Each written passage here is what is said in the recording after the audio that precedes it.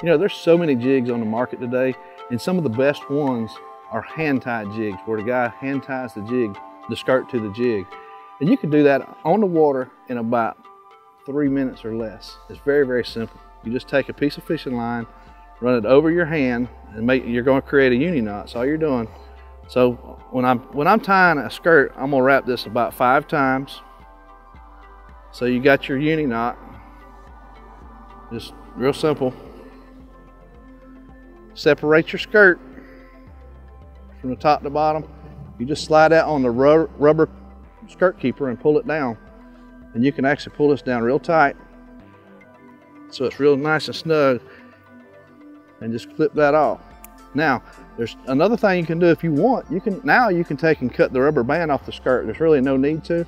That actually flares the skirt out real nice, holds your skirt in place, and I don't care what you do with it, that skirt will not move.